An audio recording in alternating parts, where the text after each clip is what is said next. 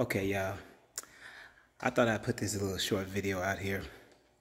Some of you I have a 2022 Audi Q5 Premium Plus S-Line.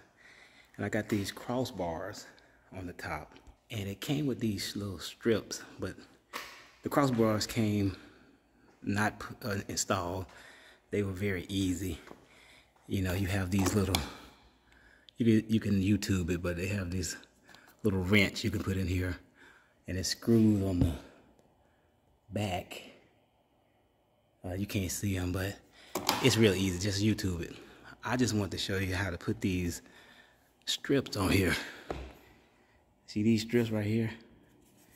This is one strip, and basically what it is, you just start from one side, just kind of put the strip and just press with your thumb and all the way down. Obviously this is a channel or a groove all the way down, and it's so rain and dirt won't get in there, and they say it stops the wind noise. I'm gonna test it out on the highway this weekend, me and my wife, so I thought I'd put that strip in there. But yeah, they just had it laying down, and I did the other one like that too. The strip, first of all, it didn't look like it was long enough.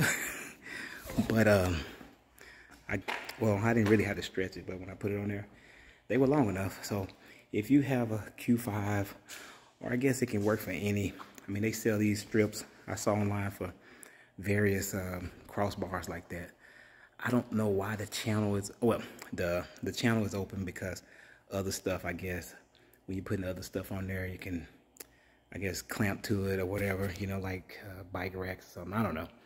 But anyway, I'm gonna eventually put a storage thing on there, but I just want to see, test it out, see first of all what it looks like. If it don't look like a soccer dad car, I want to.